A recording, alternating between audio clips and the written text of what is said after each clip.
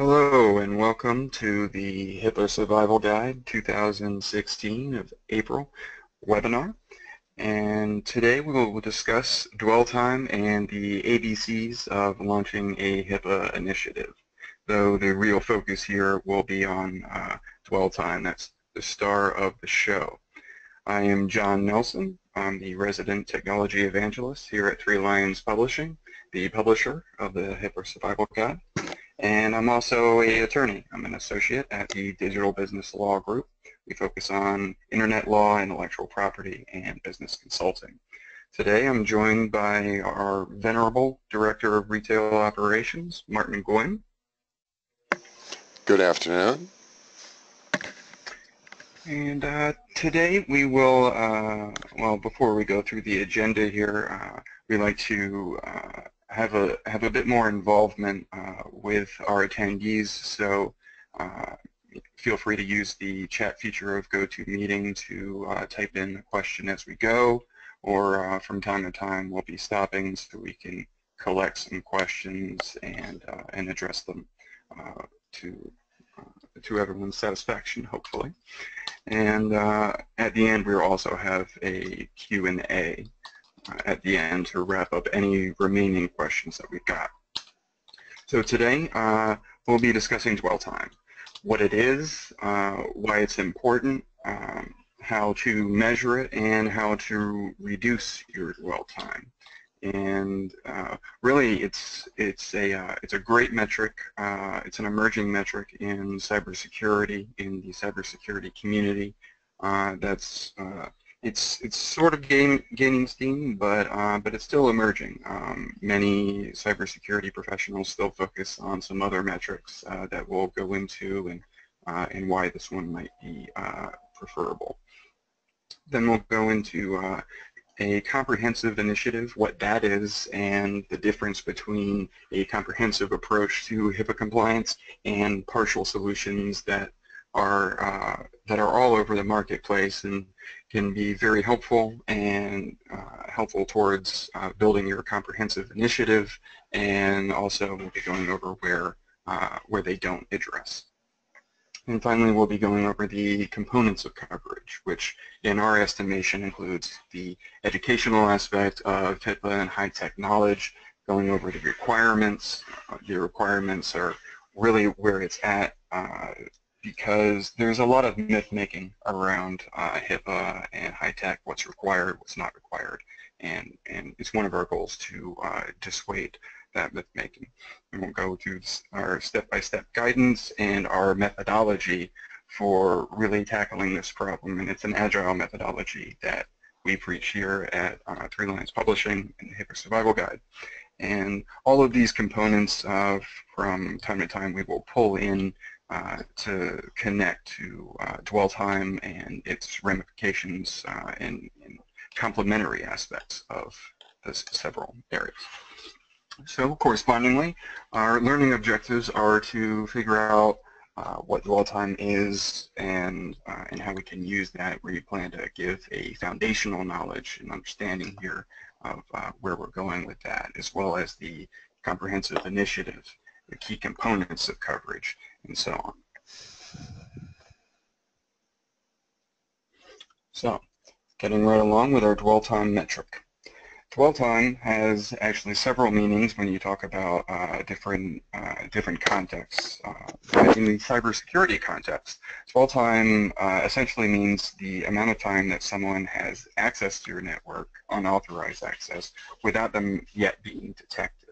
So it's just that limbo time of someone's in your network and you don't even know it yet. Or if you do know it, then you haven't been successful in kicking them back out of your network yet. And it would also include where a malicious actor just leaves. Say they've gotten what they came for, they try to cover their tracks as best they can, and they move on to the next target. Now, it's important to know that when it comes to the compromise of your network and during your very vulnerable dwell time period, you may not have attacks necessarily on your network. They could be just using your network as a launching pad to launch attacks elsewhere, because your network, your legitimate organizations with track records of reliability, so your networks are trusted. They're not on any blacklists or gray lists, and anyone receiving connections from them will be more prone to accept. The bad guys know that, and that's why they try to compromise trusted networks in order to open doors into other places that they want to go. So the average dwell time is surprisingly high. I know I was surprised when I first learned about this. The average dwell time, someone is in a network and is undetected or hasn't been kicked out, is over 146 days. Now that's just this year. Actually, it has been steadily going down. Last year it was 205 days, and the year before that I believe it was 226 or 27. A very long time. Enough for them to call the cable guy and have subsequent fights over bills. So why does dwell time matter? Well, obviously, if they're in there for so long, they have more opportunities to scan your network to find the kill zone. The kill zone being what they either came here for or what they've found that will be valuable to them, either from a financial perspective. Let's say they get your ePHI records, which are worth roughly $300 on the black market, as opposed to a credit card, which is credit card number is only worth about $12 to $15 on the market. So obviously ePHI is incredibly valuable. Or it could be many other issues. Malicious actors are motivated by several aspects. Some obviously financial, others just want to test their technological know-how and see what they can find. Curiosity factor. Then there is also a reputation. Many hackers, many malicious individuals will attack networks just to make a political statement or to embarrass the organization in some way. And it's very important to take care of this matter, because just in 2015, as you can see, there were over 1,600 publicly reported security breaches. And those are just the publicly reported ones, obviously not including any of the thousands or tens of thousands of breaches. Actually, I believe there was about 80,000 for 2014 that happened, and these caused almost 2 million files to be stolen or lost through data destruction or something like that every single day. So roughly 700 million files are gone per year. So reducing dwell time actually attacks this issue by reducing your surface area and understanding that the perimeter, which is where cybersecurity has been focused on heretofore, is already breached. The moat and castle walls approach to cybersecurity, while it's still useful, is not the paradigm that controls or should control at this point. There are simply too many different attacks. There are too many different points of entry into your network, into the network of any organization, big or small, to simply focus on let's keep the bad guys out. At this point, you have to assume that they are already in. And we are also going to talk about why other metrics outside of dwell time that are currently more prominent or have been more prominent in the past may not be as reliable as they used to see. Now, one of the reasons why you have to assume that your perimeter defenses are not sufficient, they may keep out a certain percentage of bad guys, but they're not going to take out all of them, mainly because the strategies for compromising a network and gaining unauthorized access are developing all the time. And whereas even a few years ago, there might have most attacks would have come from simply one vector. That's they might be attacking one port or one vulnerable piece of code, one attempt at SQL injection or cross-site scripting, very common attack methods. Now it's becoming more prominent to have attacks that are developed over time. So they will come in pieces. Each piece on its own won't raise any particular red flags, or if it does, it will likely be seen as a false positive. And once these pieces are put into place over time, then the final one comes in, the puzzle is completed, and they're able to take command and control of your network or accomplish whatever their goals may be. So the answer here is not to abandon your current security methods, not to turn off your firewall, obviously, or to keep security patches up to date. Thinking, well, if they're already in, then what's the point? They do still have a point. All of these features do actually make the investment for hackers and other malicious actors to be higher. So they simply might be deterred from going into your network because another target is easier. You know, you don't have to be faster than the bear. You just have to be faster than your slowest friend. So this may protect your organization just by making the attempt to get in more difficult. But once again, you do have to assume that they're already in. So the method that we suggest is keeping those perimeter measures intact and going after the assumption that people are already in your network. So some other metrics that are commonly used are, one, infected hosts. So if you have a number of endpoints that you have detected have been compromised in some way, some network equipment that's been compromised, you can count all those and say, well, you know, we've only had 15 breaches in X amount of time, as opposed to last year we had 20 more breaches. Well, that may be well and good. You're detecting less, but that doesn't necessarily mean that there are less. So it simply doesn't account for uncaught instances of infection or other compromises to your network, its endpoints, or so on. And another popular metric is the number of security incidents that you have.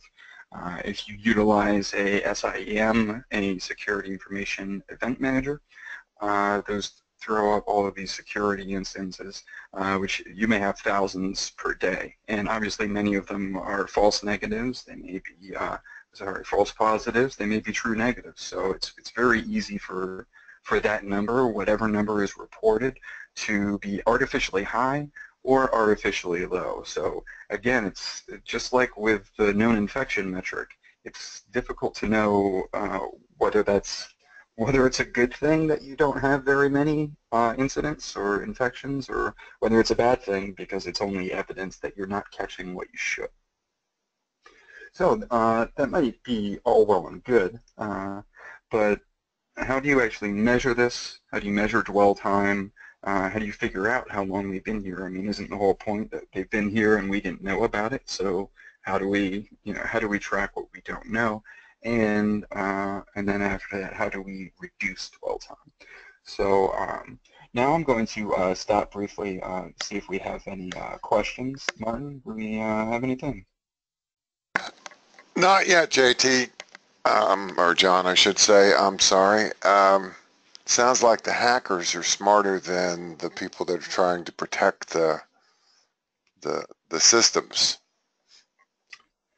Well, in some cases, yes. In some cases, no. I think overall, security teams, IT teams are very intelligent, well-educated people that have so many more concerns on their plate than just cybersecurity. They're often understaffed or under-resourced, either in either in money, technical resources, human resources, what have you, and it's often a struggle just to keep the network up and running rather than worry about some more detailed aspects of how we track our progress in cybersecurity. Well, we do have a question now. How is, and I agree with your point of view, it always comes down to money. how is the dwell time metric being pulled? Is that from altered files or some other baseline?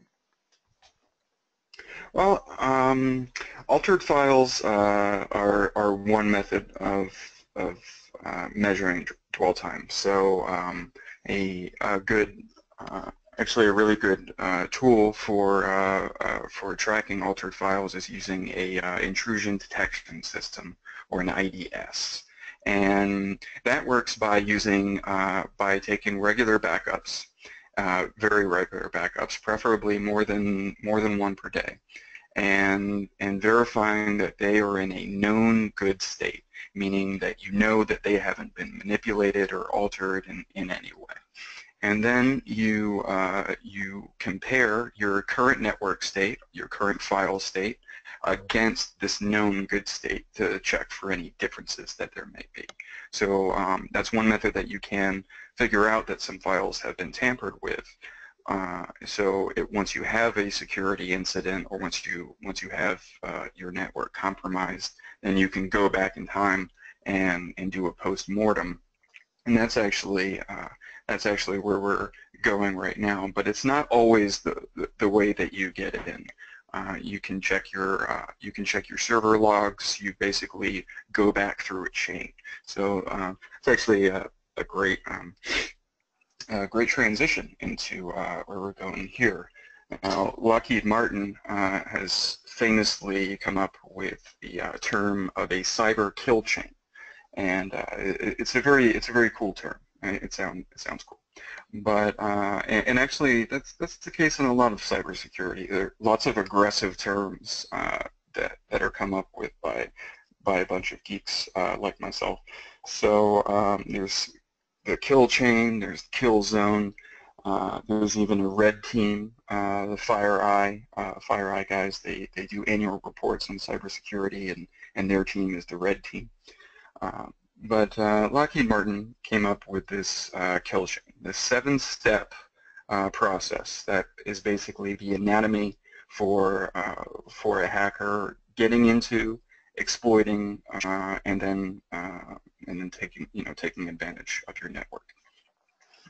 So very quickly, these are reconnaissance, figuring out what you've got; weaponization, figuring out how they can use the tools at their disposal to act on that reconnaissance; delivery, getting into the network. This is where as I talked about earlier, now it's more often than not, or maybe not more often, but more prevalent for there to be a delivery over time, separate components over time to reduce the visibility of delivery, and exploitation of that, and installation, which really go hand in hand. And the first 3 steps, the reason why these are not in bold is because well, really, your IT team can't do much about this, at least as far as stopping threats as they're coming in. Where the IT and security team can be effective is in the starting and the exploitation and installation phase, and then command and control when basically it's go time for the hacker. They flick the first domino in the chain, and move on towards actually moving on what they came in for in the first place, moving to step 7. That's one of the step 6 and step 7 are the critical places where your security team can come into play. But one thing to know about this, as far as measuring dwell time, is that while this seven-step process is the anatomy of a malware attack, for the purposes of dwell time and for the purposes of accepting that the perimeter has been breached, this isn't really, we're not using this to say, well, let's catch threats as they come. We're using this to measure dwell time, and you do that by performing a post-mortem. So you have a security breach. You know that someone's gotten in. So now is where you figure out your dwell time. You go back through the chain and you say, okay, well, this is what they took, and this is now that we know that this happened, you can go through either your compromised files, as the question that we had before. You can go through your server logs, as I mentioned. If it came through a phishing scam, which is a means of social engineering, you can go through your email logs. Hopefully you have email logs and you keep them for a significant amount of time. We'll talk about that in just a bit. So basically you restep, you retrack the process that was gone through in order to compromise your system in the first place, to figure out where this started, where it came from. So you know that, okay, it's April 21st. We know that we've been compromised, and you go back through the process. You retrace the steps of the hacker or the automated software to see what happened and when it started. Like, okay, well, it turns out this process started in January 13th, so it took us about 3 months to get to it. So you track this in many different ways. With malware, you would retrace the kill chain, the 7-step process. Social engineering, go through whatever process was done there, and so you do have to do your postmortem differently depending on what type of attack it is. So if I can go back here, this kill chain is for malware. That's for a traditional, what everyone thinks of as hacking attack, but you do need to use other methods, to catch other methods. So, reducing dwell time. Now, once you figure out, based off of your security incidents and what you've tracked, all the postmortems that you've done, once you figure out how long your dwell time is, then you can try to reduce that. And reducing that is actually a reliable way of seeing that you've made progress in your cybersecurity efforts. More so than the infected hosts or the number of security incidents seen. You're here acting off of something that you know is a problem. You know actually happened. You know you've got a true positive, and you're retracing that to see when that true positive started. And once you can reduce that, you're acting towards a goal that we know is valid, because we know that the bad guys are already in. We know that the fortifications, the wall and moat aren't sufficient. So if I could tell a quick story, there was a cybersecurity professional who worked for the U.S. Army for, I believe, 24 years. I think his name is Joe Schillinger, and he would always be asked by his superiors. Some generals would say, well, we're putting all this investment into cybersecurity. How do we know that this is actually paying off? And he struggled with these metrics, and he found himself supporting dwell time after he left the military because it was really reliable.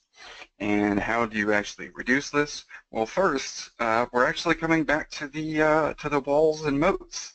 You have to do the basics. Dwell time is something that's somewhat advanced for many organizations when it comes to cybersecurity. We're just, well, let's update our software for the server before we start doing some tricky stuff.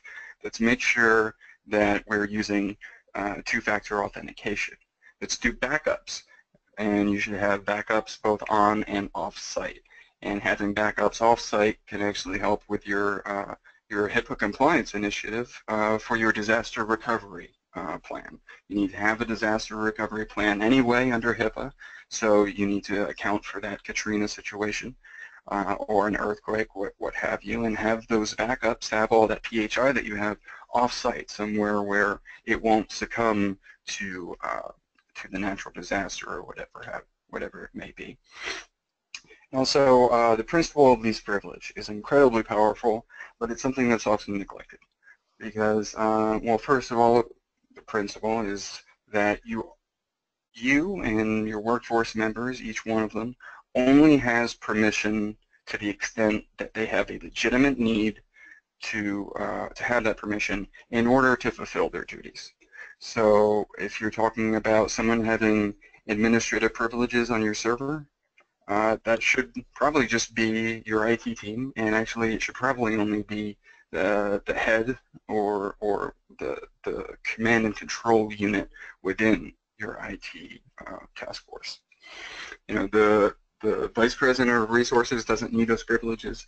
Neither does the secretary. Neither does anyone else that doesn't have a job duty to go in and have the sort of access that administrative privileges would give them. Also, two-factor authentication. Two-factor authentication is something you know, which would be something like a password or a passcode, and something you have. So it could be an ID card, a fingerprint scan, an iris scan if you're really fancy, and also isolation of environments. It's another basic tool that you can use, you know, as a part of your blocking and tackling plan. Isolating, let's say, your mail server from your database server. So if one gets compromised, you're not the whole system doesn't get compromised. It's much like bulkheads in a ship. You know, if you've got one hole, it doesn't just flood the entire ship, it stays within that compartment, and that's what we're doing here, isolating different servers, isolating your test environment from your production environment, so on and so forth. We got a few questions, John. Oh, okay. Lockheed Martin is a DoD, so weaponizing, we're going back to that original term, makes sense. How is that adopted for healthcare? Weaponizing? Are you? I'm sorry. Are you referring to the second step? To the second yes. step? Yes. Well, weaponizing isn't. Yeah, Lockheed is a DoD, but as far as cybersecurity, the term weaponizing isn't referring to anything specific to the military-industrial complex or really any industry. It's just it only refers to how do I put this? It only refers to basically the hacker figuring out how to use what they have in order to exploit what you have.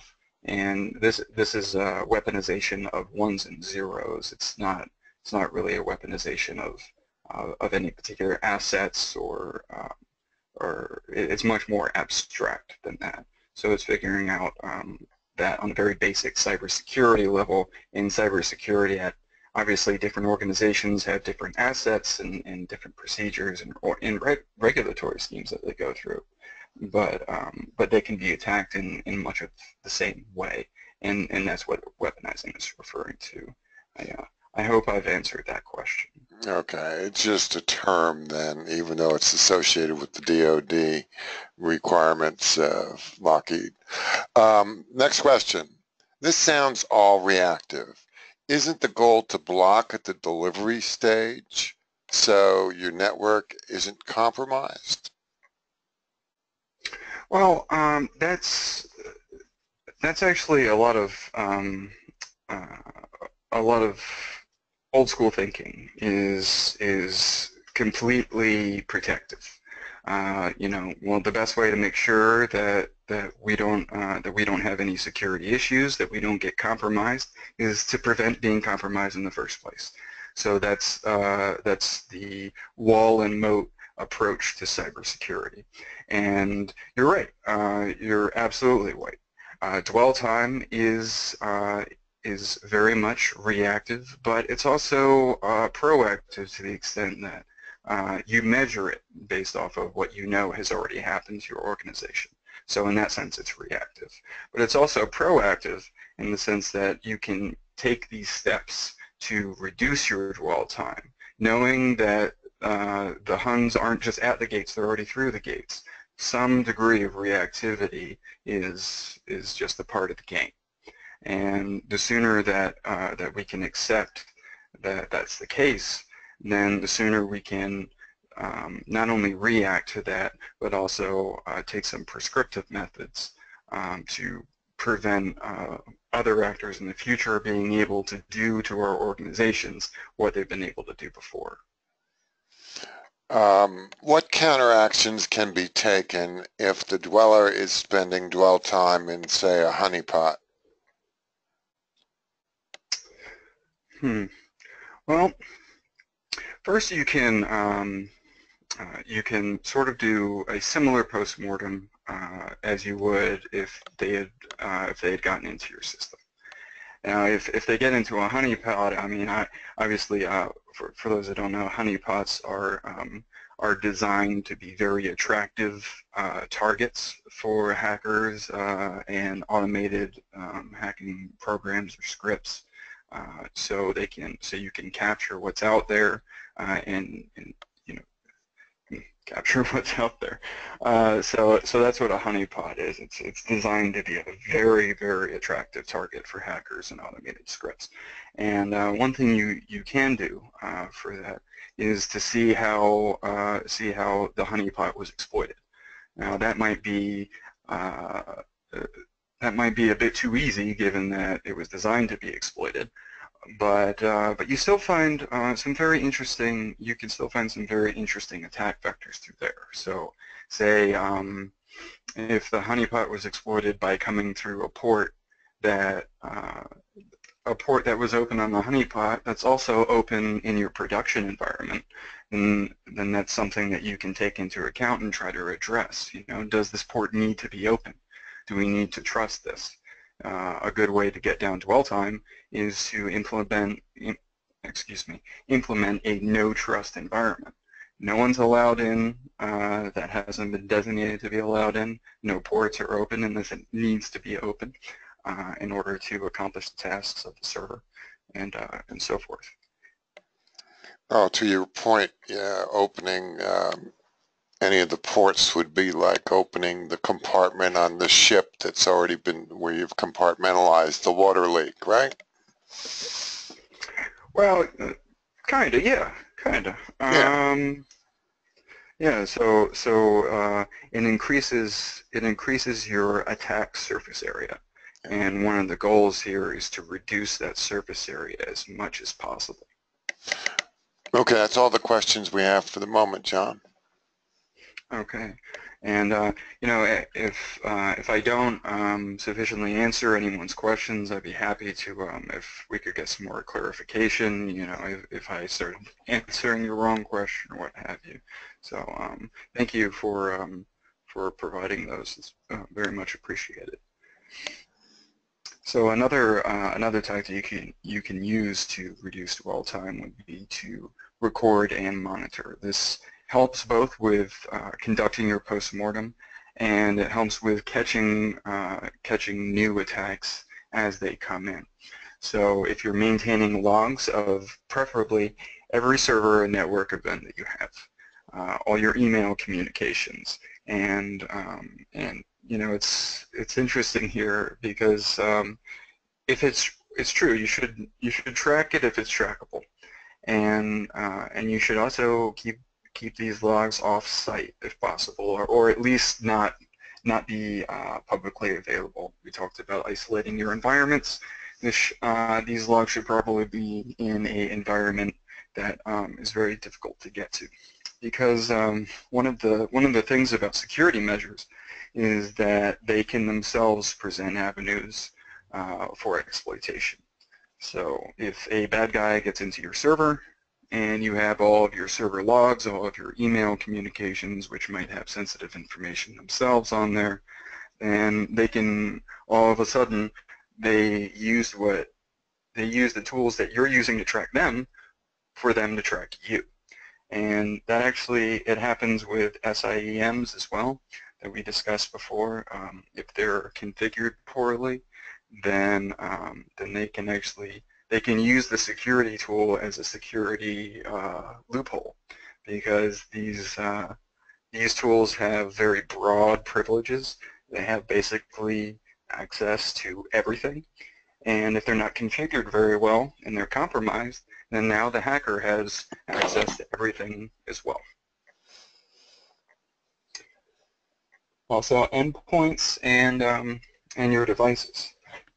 Healthcare organizations, clearinghouses, business associates, really across all industries, so many devices are becoming connected to the network. We've got an Internet of Things now. That's nothing incredibly new, but it is something that's growing.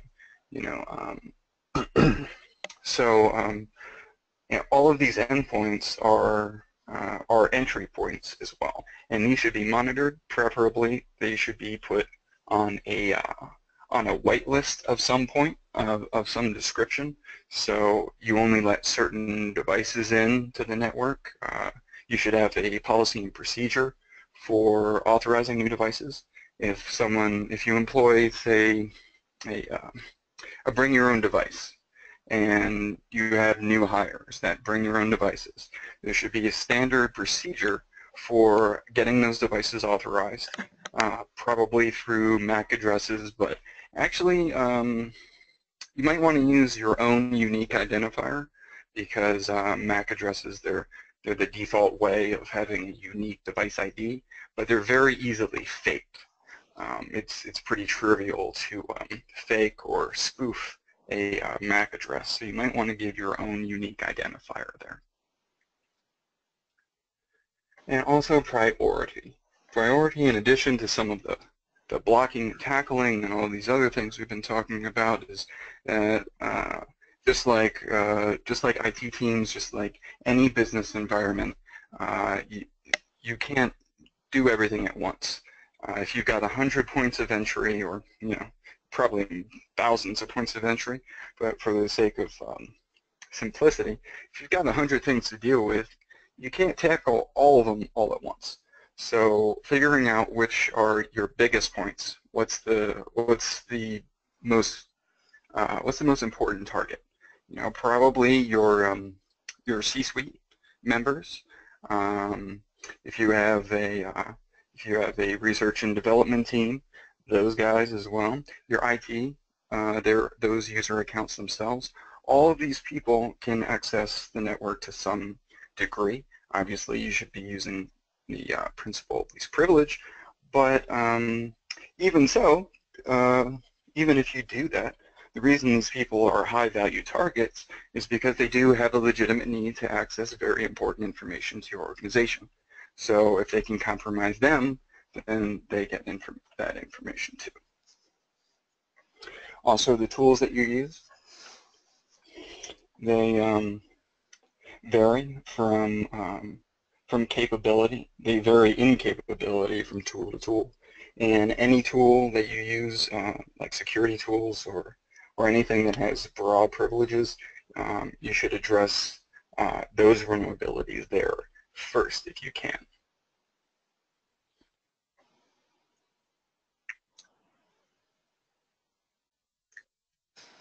There's a quick question here. What's the best source for staying informed of security news and programs?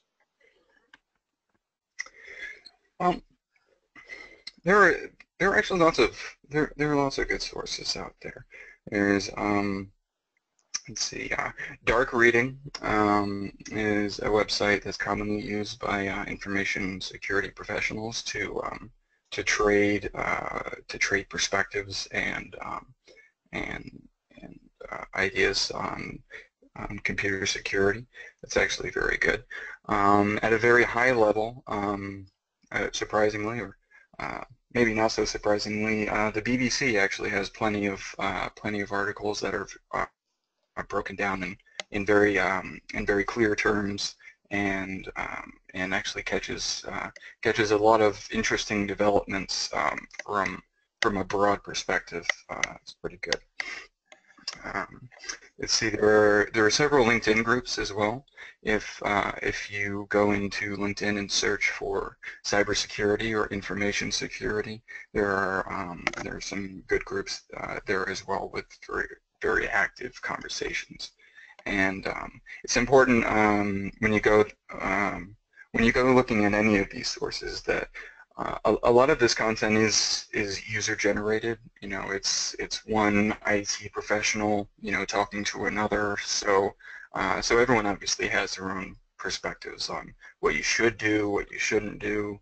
You know, one person will say, well, you know, you should really block this. You should block this port, or you should or you should enable this tool, and then there will be 5 people coming after that saying, no, that doesn't really make a difference.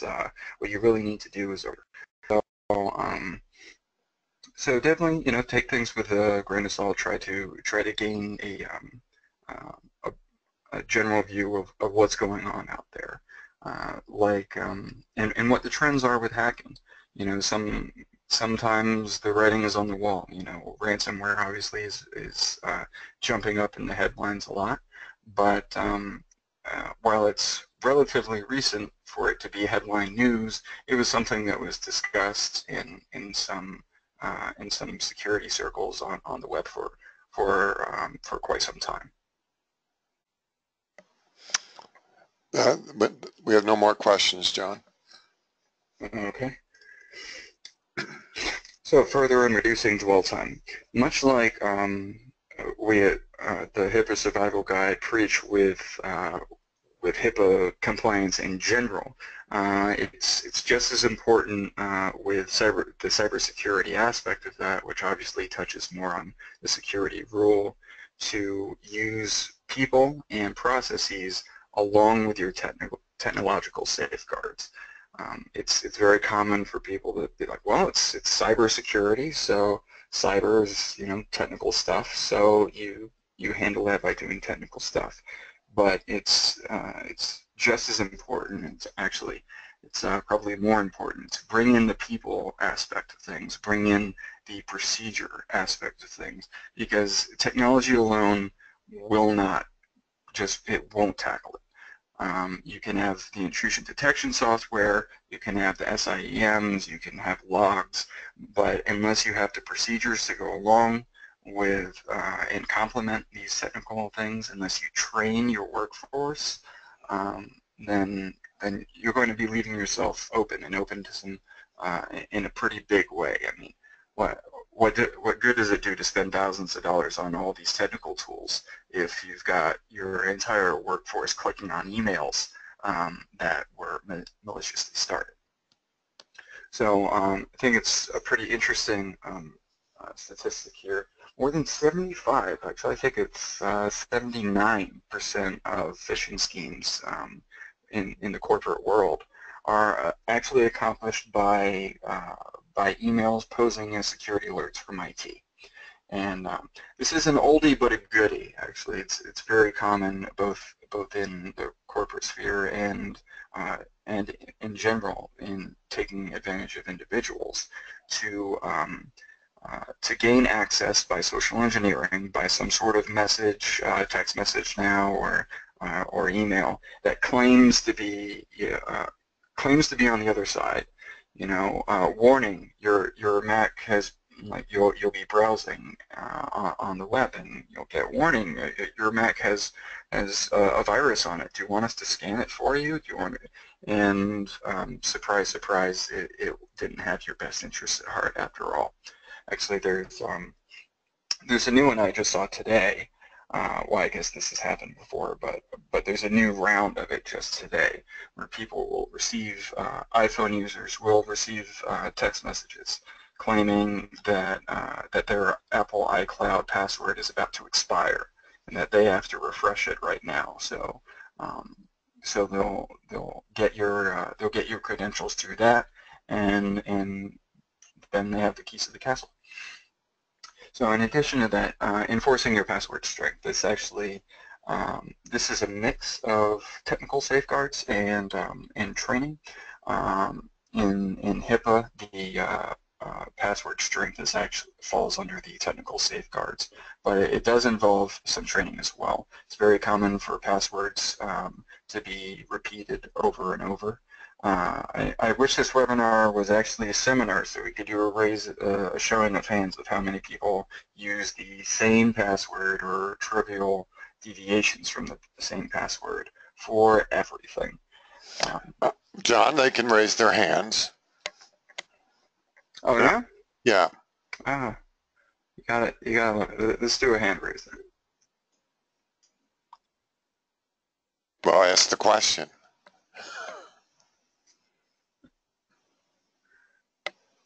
Oh, I'm bouncing here. Do I The, need to initiate the hand raise? no, no, I have this. I've got it.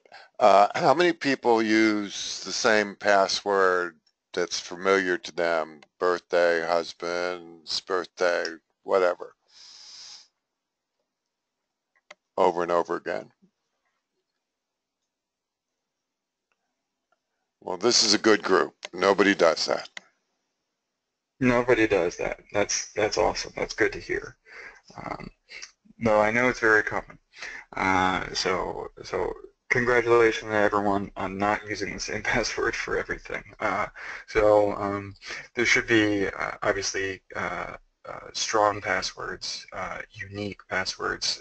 People shouldn't be sharing the same ones, and they should be changed regularly.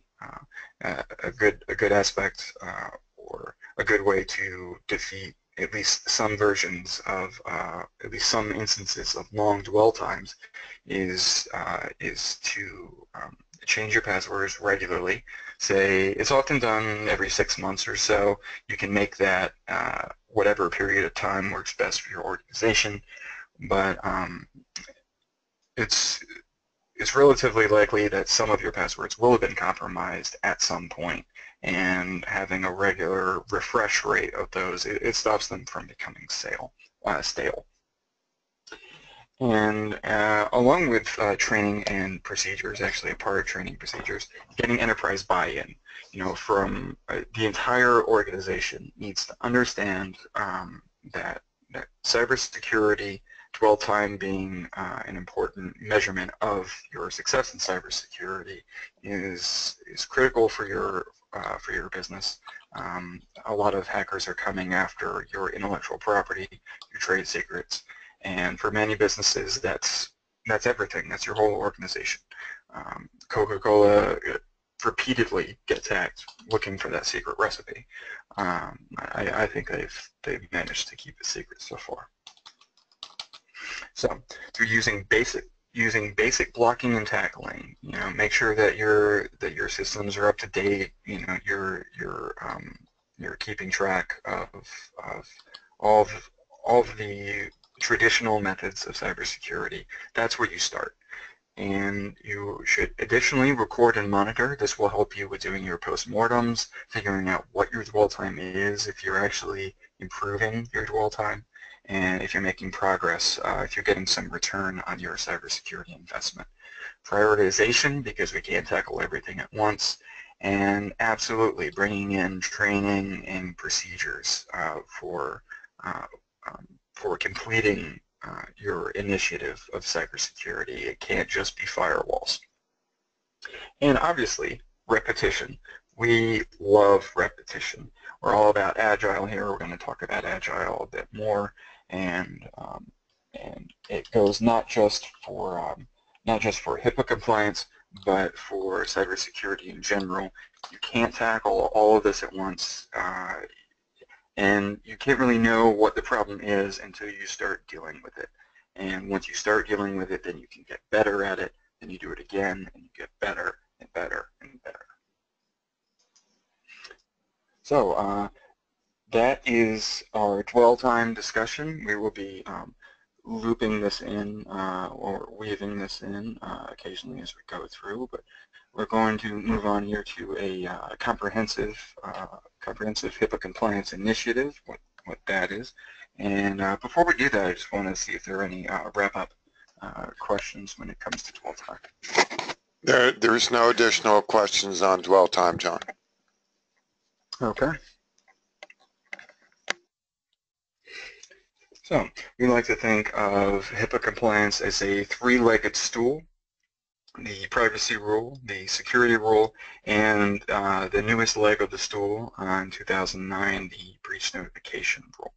Now, obviously, these don't cover everything. There are subspecialties within HIPAA compliance, like cloud compliance, dealing with social media.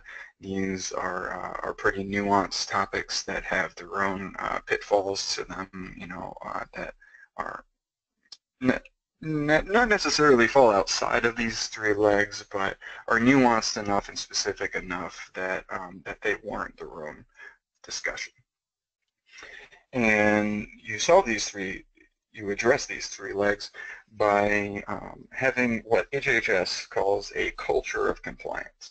Now they don't really go into detail on what a culture of compliance is. So what we use is VDE, visible demonstrable evidence of compliance, which includes policies, processes, and tracking mechanisms to create that visible demonstrable evidence so you actually can demonstrate that you have a culture of compliance. It needs to be a part of your DNA. This isn't something that you train on and then, oh yeah, Sally's done the training, Steve's done the training, and we'll see you again next year. Which is how many organizations go about their compliance, and that's not a culture of compliance. It's not in your DNA if that's what you're doing.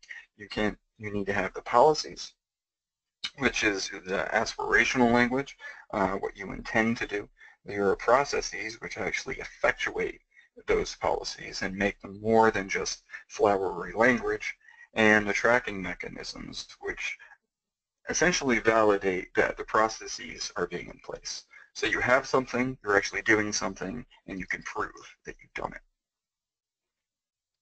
And your compliance program has to allow you to actually track this VDE, and it needs to do it for each requirement. There are 169 requirements in HIPAA, approximately 80, give or take, for each the security and the privacy rule, and 10 for breach notification. So, and those are the cornerstones. You need to have it for each requirement, not just, well, we've done it overall. And what that really means is that you need to understand each of these requirements, and you can't show that you have that you've completed this just by having the policies or just by having processes. All three need to come together. And if you don't currently have visible demonstrable evidence of compliance, then at least you can start. This is our agile methodology. If you don't even have the flowery language, if you don't even have the policy, then start with the flowery language. Get that down on paper. And then on your next iteration, you can say, okay, well, we've got a policy. How are we going to implement that policy? And so on and so forth. And each of these is at the granularity level of a requirement. There's lots of myth-making out there with HIPAA about what it does and doesn't require. And we often get questions about, well, does it really, do business associates really have to comply with this? Well, yeah, you do. Unfortunately, there's no HIPAA light.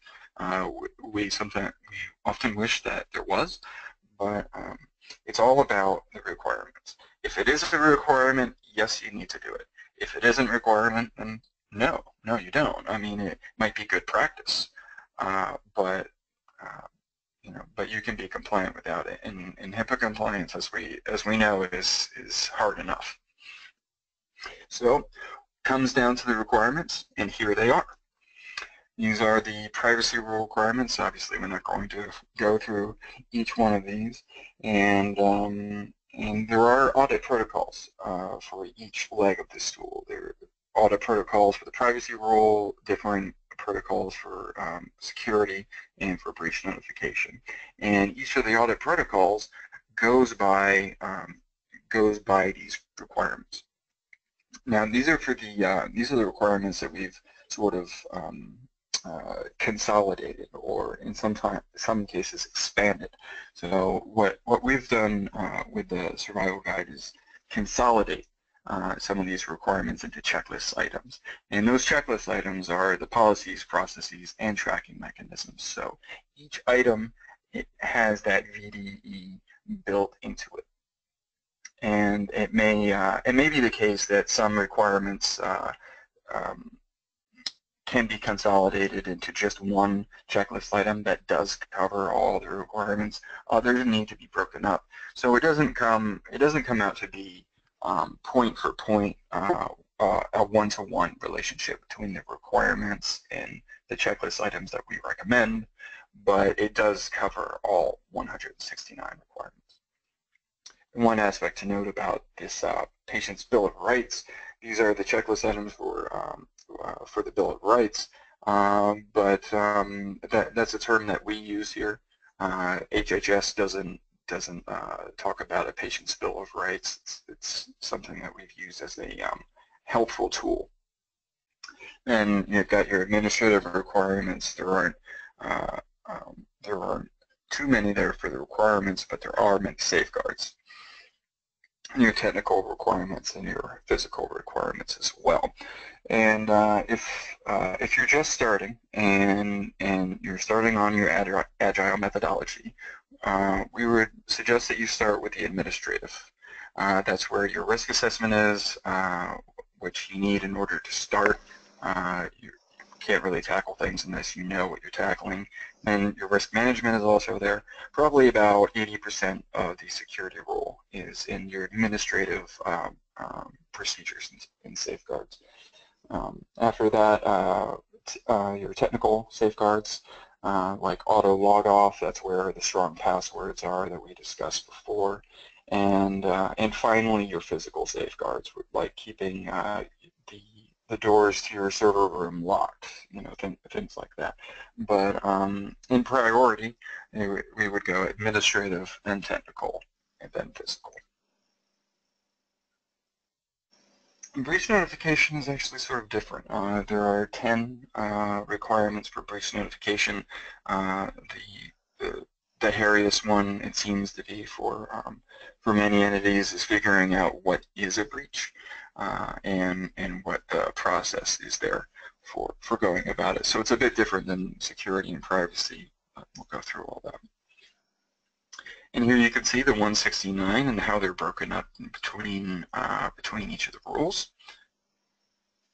And partial solutions really are everywhere. There are hundreds. There are hundreds of one aspect or a subset of aspects of HIPAA that are offered. And it really can be death by 1,000 cuts, because you've got so many vectors, and now we're not just talking about cybersecurity, we're talking about organizational regulatory vectors that you need to account for. That partial solutions can be helpful for that, but they're just a part of it. And what you really need is the combination of software and what we call wetware. Now, wetware is the biological gray matter in a fixed medium that other humans can understand, that they can consume. And that's great, but what really is that? It's the breach. It's the breach. It's the connection. It's the consolidation of your HIPAA compliance. It's what you need to know in order to have the big picture. Your software is great, but in order to use it effectively, in order to be in compliance, you need to know how to use it, know what you're trying to use it for, what your goals are. And that's the knowledge transfer vehicle of wetware, is education.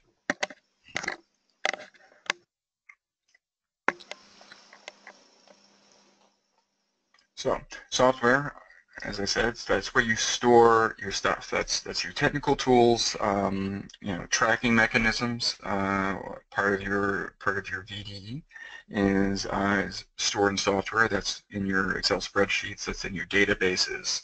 And so on. So it's really a managerial tool for what wetware is, which is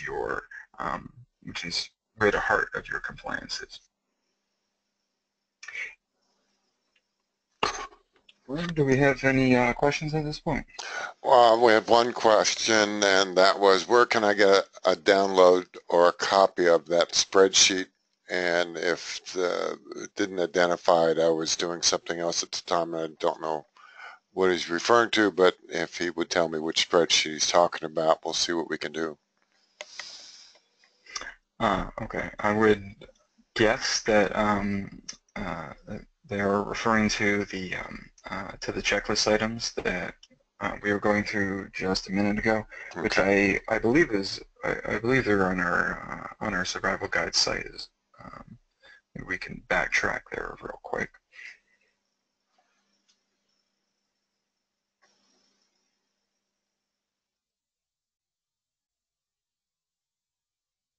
All right. Are these the requirements that you were discussing? Our STEAM questionnaire? Yes, is the answer. Yes. Okay. So I think these are on our site, or maybe they're included as part of our as V4 for the survival guide itself, and they're attached to that. Do you know, Martin?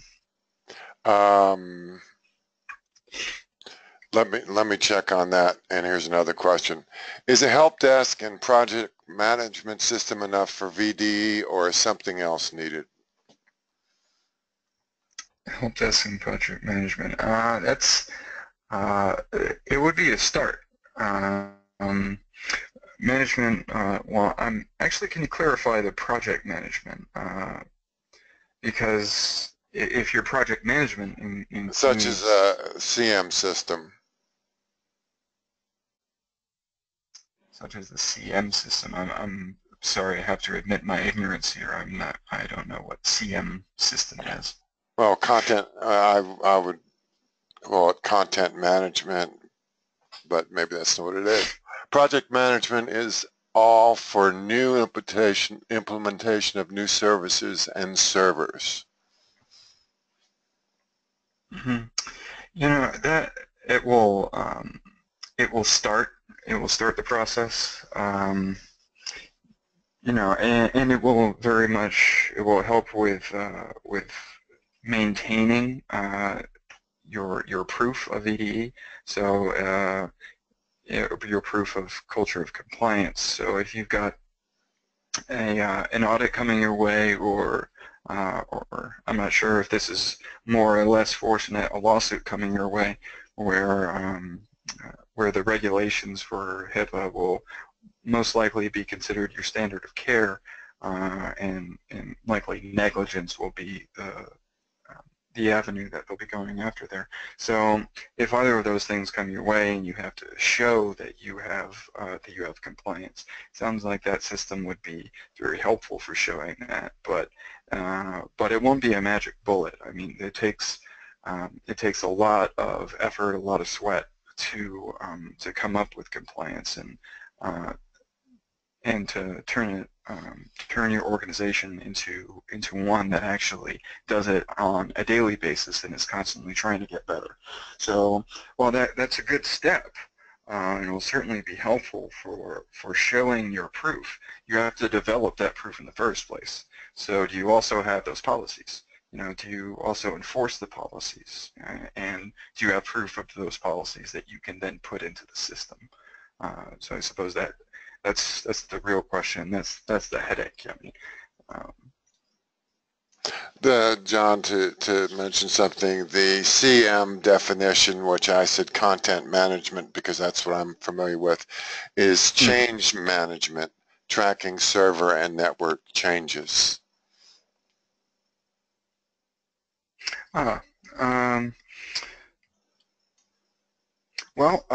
again, that would be helpful, both for HIPAA compliance and for the dwell time side of cybersecurity as well, or just cybersecurity in general. Changing or tracking your changes, any alterations to your environment is definitely a good way to to detect malicious or even inadvertent changes that may be inaccurate, any deletions of data. You know, it might be just as, or actually it is just as common that your breaches of cybersecurity at the very least, and often with HIPAA as well, come from negligence. just a laptop with PHI gets legs and walks out the door, or gets left in a cab, or files get deleted. So in that sense, changing or tracking the changes to your environment would assist with that. That's all the questions we have for the moment. Okay, let's see where we can go here.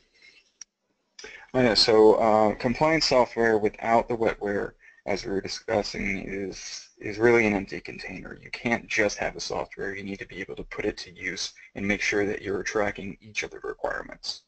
It can make you feel pretty good, like, oh, well, we've got the software, and so we're covered, and that's really just the start. You may have the container, which is a good start, but you need to have it full as well. And software requires wetware in order to do that.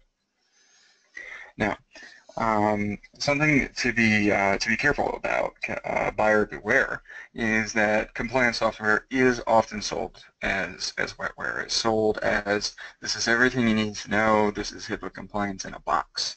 It's actually pretty common out there, and there are many point solutions to this, particular solutions to aspects of HIPAA compliance that are either sold as a complete package, this is all you need, or they're upfront about the fact that this is all that it covers. It only covers incident management.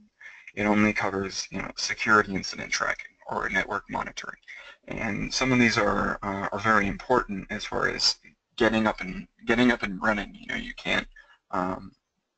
You can accomplish compliance, and you can effectuate effective cybersecurity without some of these tools, like network monitoring, or security incident tracking, intrusion detection. They're all very important. Obviously, you need a risk assessment in order to comply with HIPAA. I mean, it's like rule number 1 under the administrative requirements, but it's not the whole package. It's not everything in a box.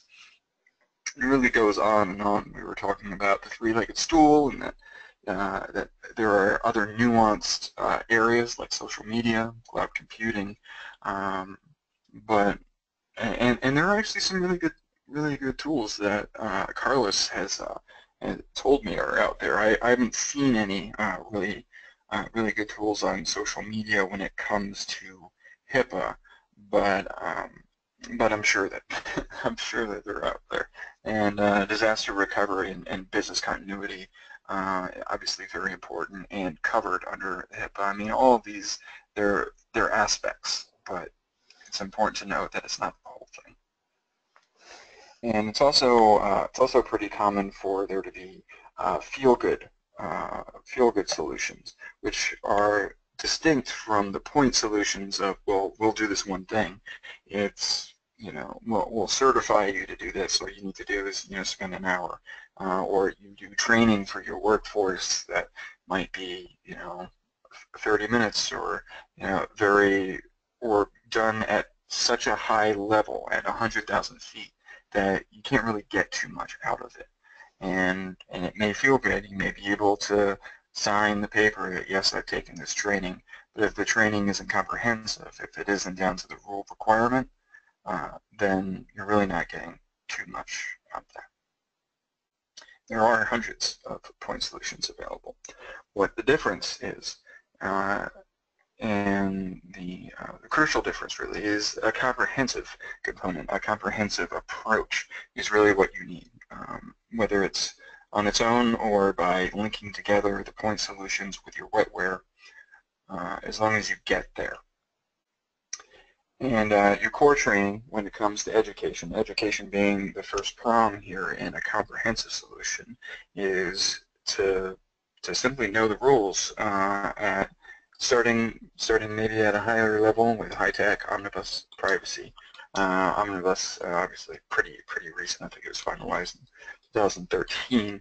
So, and the business associates, whether you are a business associate or you simply work with business associates, there is a lot of confusion about exactly what they need to comply with and what needs to be in their agreements. You know, on both sides of this, you know, like what needs to be in our contract, and it can be very important and very confusing at the same time, because now we don't just have to deal with HIPAA, we have to deal with contract legalese as well, and unfortunately that's part of the beast. You do have to have in your BA agreements that you will be able to essentially audit one another down through the chain. And if you don't have that in your business associate agreement, whether you are the BA or you are a covered entity or a clearinghouse, then when the time comes to do that, if there's a potential breach or an audit, then it will come back and it'll ruin your day. Also, have to have your risk assessment training, management training, and the nuanced areas of social media and cloud computing. We have checklists on each of these things as well that that will guide organizations along different tracks. So we have a core track and a foundational track, and then there are subsequent tracks that organizations can take on and tackle, you know, after they've done the baseline, after they've gotten their framework.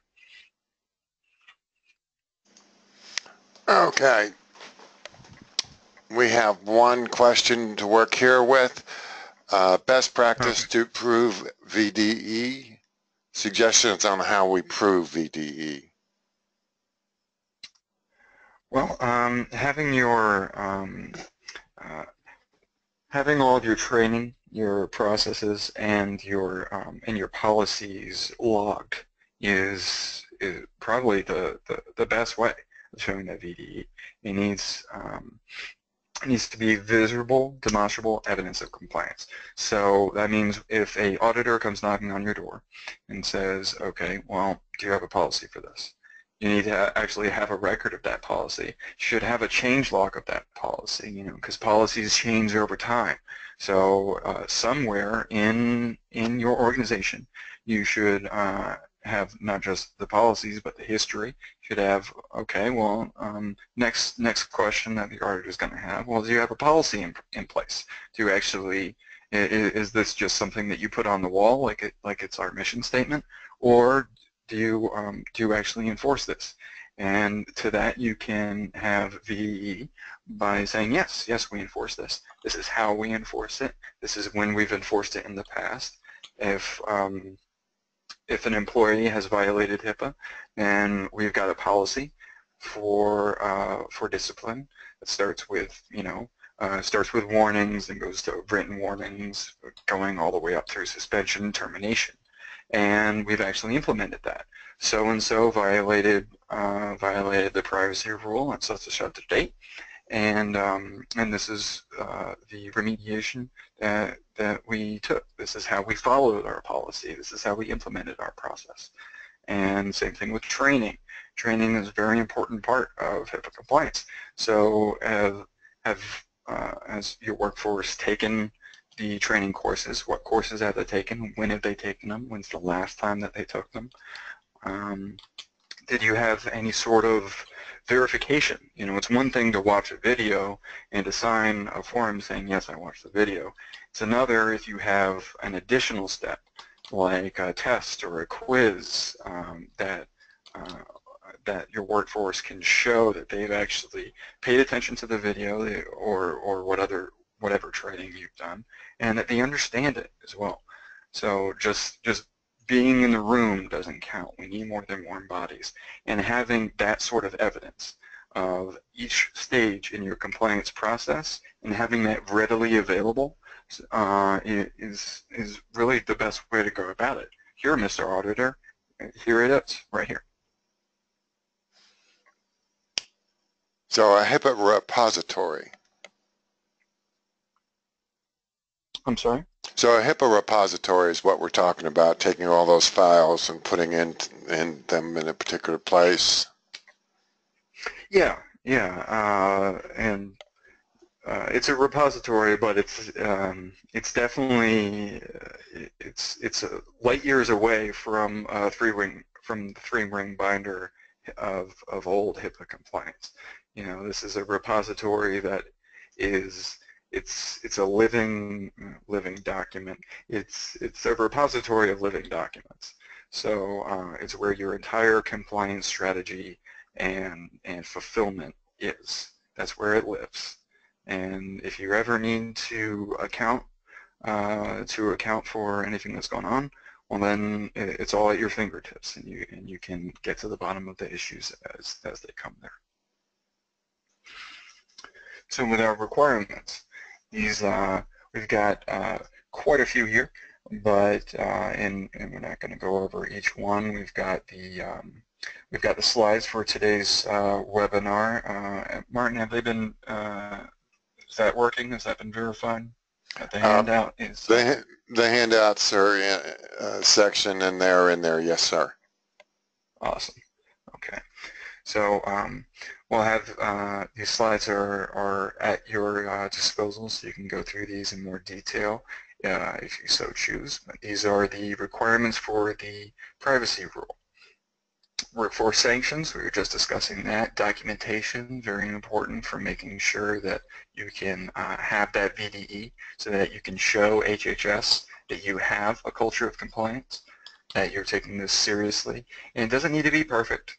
Your policies and procedures, every aspect of these rules, it doesn't need to be perfect. You just need to start going with it.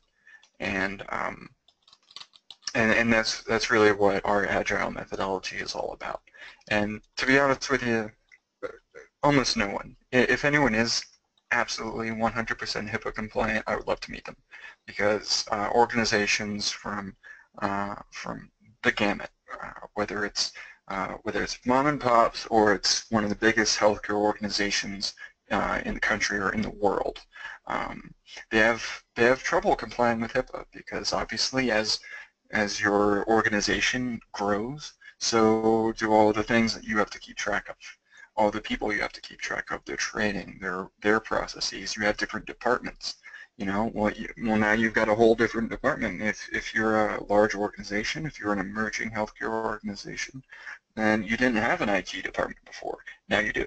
You didn't have a HR department. Now you do.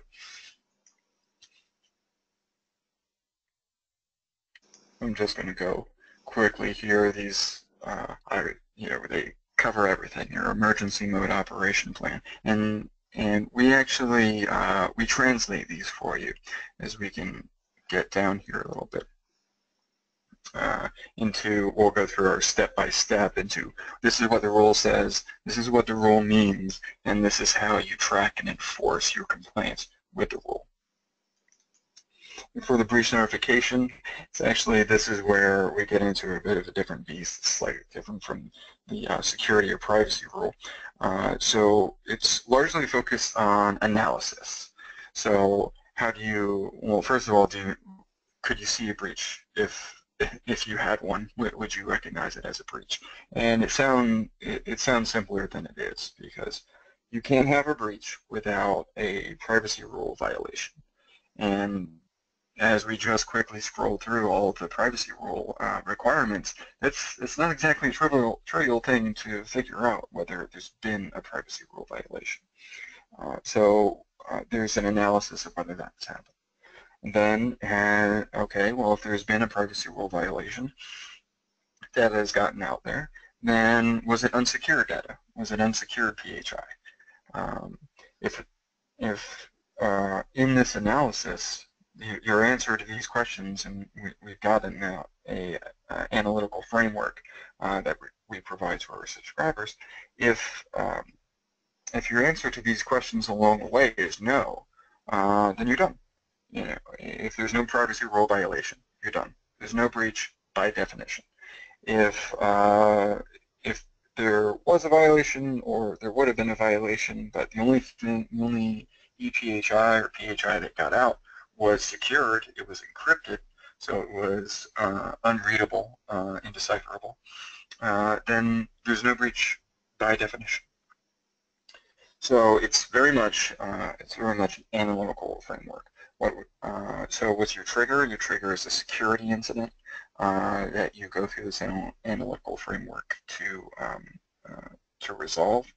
Your timeliness when it comes to notifying individuals of a breach.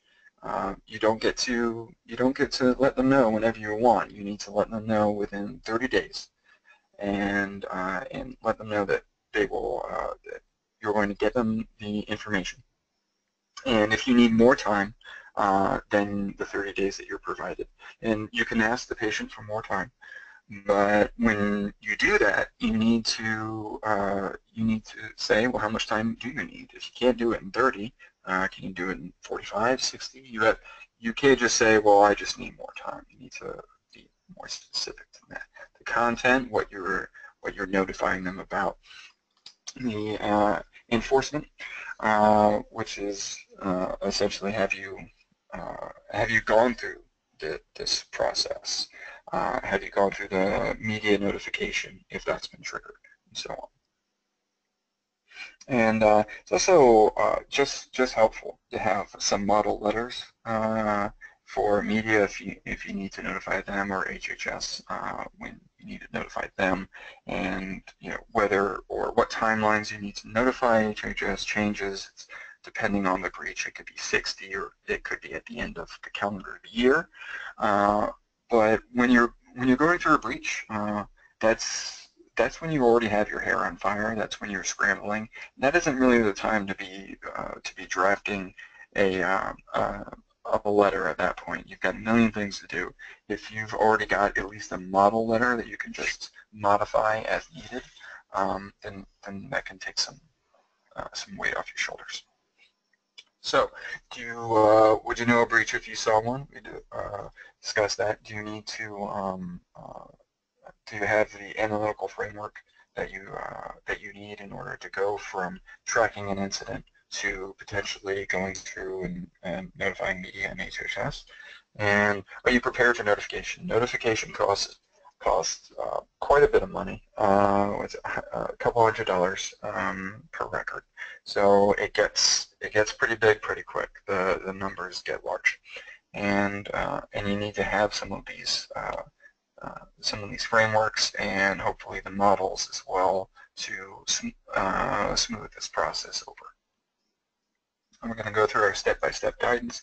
I think it's been a few minutes. Just want to see if we have any questions. Not at this point. All right. So with our step-by-step guidance, we have here, again, we're not going to go through each one of these. We have plenty of these here, but just as a start. So we've got Rule 001, violation of the rule.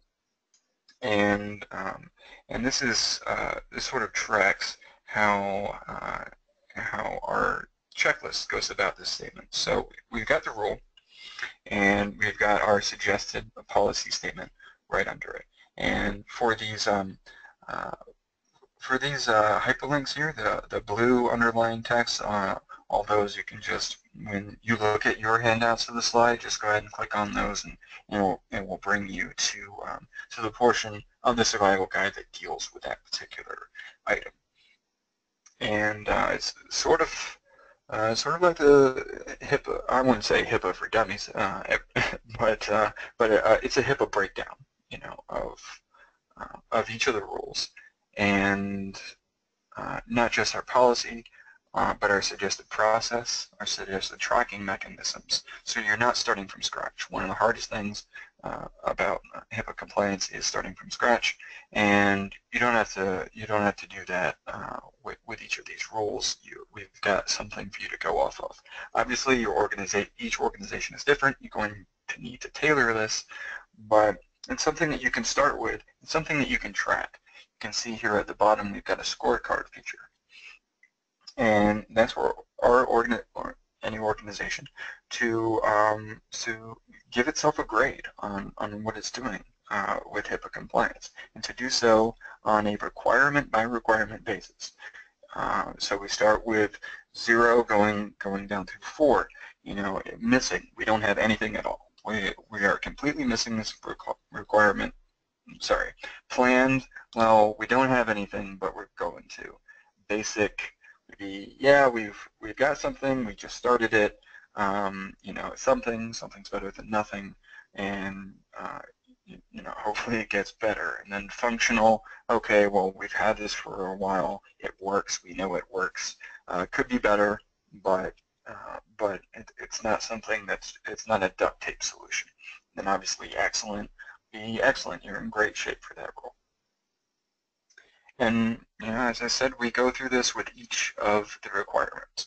So eventually, you can give yourself a scorecard. You can go through the analytical frameworks that we provide and determine whether there has been a breach. That's what this flowchart here assists you with going through. And tracking. Tracking here, you've got your scorecard with each of your requirements. And pre-certification, I think we've covered that. So finally, with the Agile, this is the nucleus of compliance. Heavyweight compliance is old school compliance. It's a one and done, big shot, starting from scratch, ending with complete product, you're done. And the problem with that is, well, one, it doesn't really work with what's called wicked problems. Wicked problems being those which you can't really understand until you've already started to tackle them. And if you're going with a heavyweight method, then well, first it was already going to be a bear because you're going from 0 to 100, or you're trying to.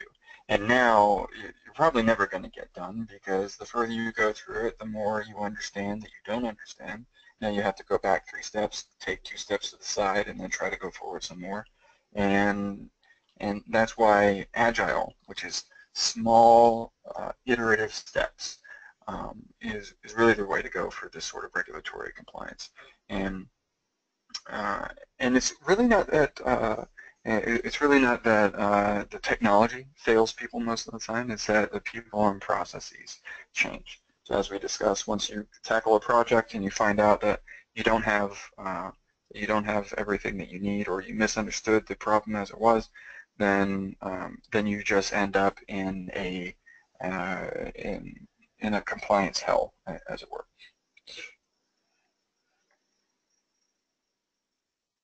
So Agile is failing forward fast.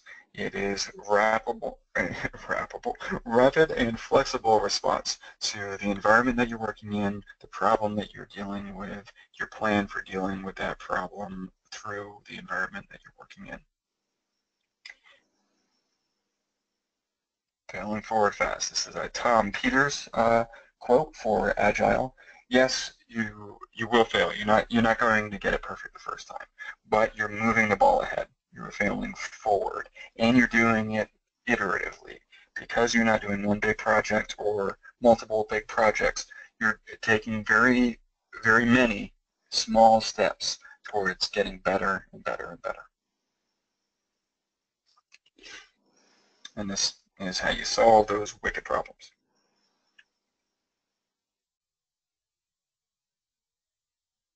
All right, so the many small solutions, as we just said, that's how you have to go about tackling problems this big. You don't do it through a big solution. And you need to get started. Working from that blank page is it's scary.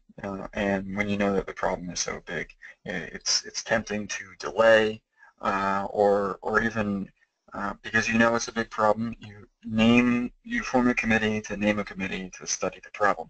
You want to make sure that you got it right, that you get it right the first time, and that winds up in a lot more procedural steps towards getting anything done at all. So you need to really get started. You need to get started right now. You need to get started yesterday. I mean, the High-Tech Act came out in 2009. It's been quite some time. There's word of HHS starting to do some desk audits, and I don't know if they've started doing the desk audits yet. but it is definitely threatened, and for good reason.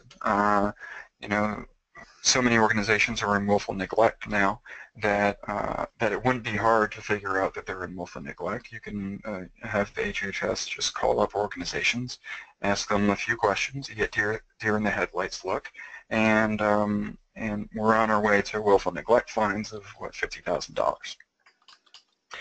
And all of these, all of the monies that HHS takes in will just go into its coffers for more enforcement actions. So it's sort of its own self-propelling machine of the more enforcement that it does, the more enforcement it's capable of doing. In agile versus heavyweight, as we've discussed, it's the difference in how you process a problem and how you utilize the people, processes, and platforms to arrive at meaningful compliance rather than some attempt that winds up failing, costs a lot of money, costs a lot of time, and then winds up not doing anything for you, which is what the heavyweight model is.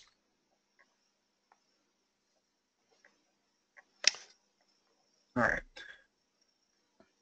So when it comes to healthcare, like many industries, or like every industry now, is being disrupted. It took a bit longer with healthcare than it did with some other industries like financial services and banking, but it is absolutely happening with patient portals and paying for performance instead of just paying for service. Some of that's Obamacare, some of it is the market moving ahead.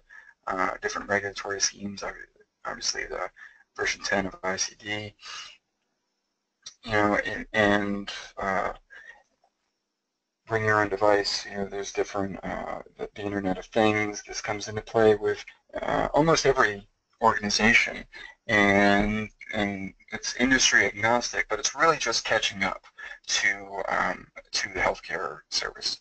You know, healthcare has been the same for 150 years. It's payment for service, and now you not only have all this new data coming in, all these new challenges, but you know, really the world is turning upside down for healthcare. So 150 years of change in just 5. And these are S curves here. So S curves are curves of innovation. And it starts off with, you know, the birth. You're on your lower left-hand side. You're just starting to deal with something new. Then in your high growth stage, it starts getting picked up throughout the industry. Everyone's starting to do it. Think of the internet bubble right before the 2000. And then max yield, where everyone is sort of at the top of their game of this particular technology or this particular process, way of doing things, this paradigm, and nothing lasts forever. So eventually, if you stay at that level, if you stay doing that thing, and you don't jump to the next S curve, the next area of innovation, then eventually you will form some stagnation. You'll go into a death spiral. So you need to jump from one S curve to the other. Once you've gotten mature, you can't rest on your laurels, and that's true for really every industry. You have a small, slow feedback loop with heavyweight and a very fast feedback loop with agile. So if you get started, get something done, get it down on paper, then it's okay. You know, you can improve it later on. Well, I love this graphic, so I'll just leave it here for a second. Martin, do we have anything? Not at this time, John. The one thing I was going to point out with the agile versus the heavyweight is you don't know what you don't know, and that's what you'll find out if you use the agile method. Right, exactly. It's one of the biggest problems is that you don't know what you don't know. and once you find it, well, now you're already 20% through, and you might have to trash some of that. You might have to go back and completely rework it, and reworking can be harder than the initial effort was in the first place. So yeah, that's a great thing about Agile, is that you get to learn that as you go and in steps. And it's, and it's cyclical. So this is what I do love this graphic, and really where we're trying to help here and provide value is in the simplification. You can assess where you are, simplify where you are, and that's where being able to consolidate these rules into checklist items, into meaningful areas of attack, something that's actionable. That's where we try to assist our customers, and where everyone is trying to. We discuss the point solutions. They're trying to help with a lot of those issues as well, and protect yourself, monitor, report, and then back to assess. Each one of these stages, like protection and monitoring, we discuss them as far as dwell time and as far as cybersecurity. And cybersecurity is largely in the security role.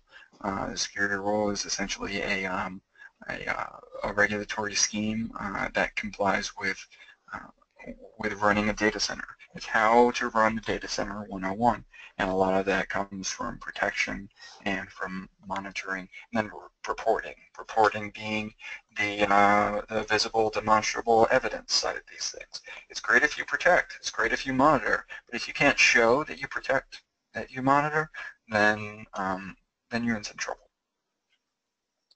And here's our shameless plug. The HIPAA Survival Guide. We have a suite of products. I think it's, what, 18 or 20 now, Martin? It's much more than that, and this is the wrong slide, John. Yes. It used to be $7.95 a year for our subscription. It just recently went up to $24.95. We are in the process of producing our risk assessment program, which is called Espresso, which aims at simplifying and tracking your risk assessment process from one assessment to another, and making this something that you can do in just a few clicks. And so that's one of the most difficult aspects of starting with the administrative safeguards, is getting that risk assessment done, figuring out where you are so you know where to go. And it's all about wetware. We focus on wetware. We focus on comprehensive compliance and accept no substitute. So that is our presentation for today. And if we have any parting questions, then we'd be happy to answer them. No parting questions. No parting questions. Wait a minute. Do we know when the risk management assessment will be ready? I assume we're talking about Espresso there. Espresso. Espresso is currently in development. We've got our programmers on it right now, and we're actually moving into the testing phase.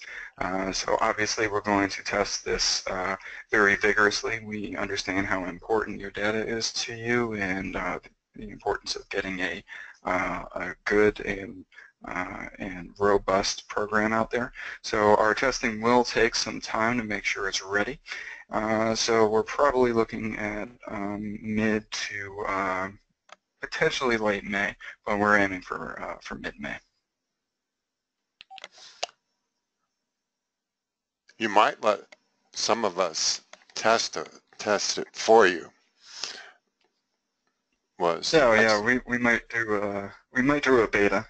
We haven't really discussed that, but we can run it by the powers that be. Yeah, it's above our pay grade, right, John? That's right. And we have volunteers here, so I will keep track of them. And okay. That's all we have going for the moment. So I think. All right. Thank you, everyone, for your time. We appreciate it. We hope that this has been helpful to you. And we've got another webinar coming up next month. So thank you very much, and I hope you have a good day.